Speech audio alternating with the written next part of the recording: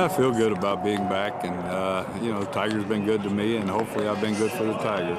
You've been in almost every role here, Larry, with this organization. Can you talk about how different this is, or is it really not that much different?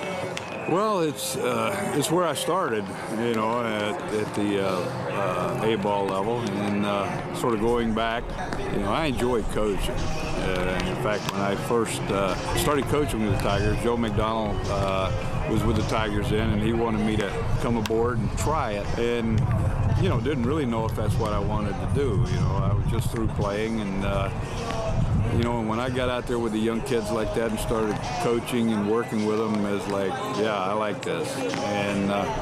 And through the years, you know, like you said, I went into being a hitting coach, roving hitting coach, and then I wound up managing again, and then went to the big leagues as a coach, and then I scouted, and then I went back to Toledo in 2003 and stayed there through 2010. So like you said, I've been all the way up and down from A-ball, AA, AAA, scouting, and the big leagues with the Tigers. So I've been all over. But this level is, you know, it's been exciting this spring, you know, because it was like you were back, you know, and they have a lot to learn, and you know, a little about everything, you know, about running the bases, about fielding, you know, about hitting, and you know, and it's there's something to do every day, you know. So to me, that makes it fun. You know, that's what you do this job for, and to see a guy get better.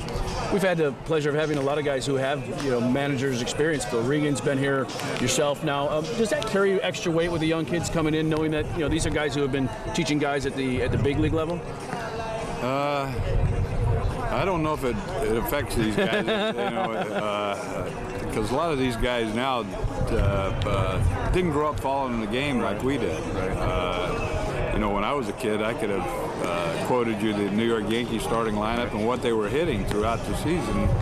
And, you know, I've had these kids ask me, did you play in the big leagues? You know, so, yeah, so they just don't follow it quite as much. And you just got to sort of earn their respect and their trust. Was a year off good for you? Yeah, I enjoyed last year. So why'd you come back then? Well, right before spring training started, I was asking myself that. I was like, are you sure you want to do this? Because I enjoyed chasing the turkeys last year and doing some fishing. But, well, you know, like I said, though, once you got to spring training and started coaching again, it actually seemed like spring training went by fast, so that was good. Can you tell us a little bit about the team you're going to have here? I mean, obviously with kids, I know it's development. It kind of grows as the season goes on, but do you have a feel for what kind of team we'll have here this year? Well, you know, on paper, I think we're pretty satisfied with the way the team looks right now. You know, we got a lot of good arms on the club, both starting and in the bullpen, and you know, real happy with their top side. You know, it's just a matter of, you know, at this level here, if you could keep them consistently in the strike zone. You know, I mean, they're with these guys here. I mean, they're going to have some games that they go out there and just light it up. You know, and you're thinking, wow, you know, that was pretty good. He could have pitched, you know, probably at AAA or, you know, last night. And then the next time they go out there to start, you know, it's like you need a big nail to nail down the plate, you know. But, you know, that's to be expected at this level here, and we try to teach from there. And the idea is that when the middle of the season and at the end of the season, they've made progress and gotten better. And we're going to try to, you know, obviously we're going to try to win along with that. You know, that's a little bit part of development also, is teaching them how to win and what it takes, you know, to be a winner. You talk about shots and Vasquez. I mean, we got, what, 2 of the top 6 prospects in the organization. At least we'll start here with you this year.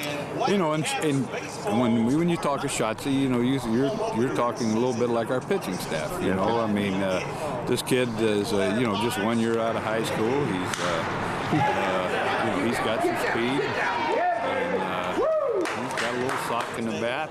You know, and there's going to be games that he looks, you know, great out there, and there's going to be some other games where, you know, he's going to look young, and that's just part of the learning curve that you got to go through here, and we just, you know, try to, you know, work with him and talk to him and get him more consistent as the season goes along.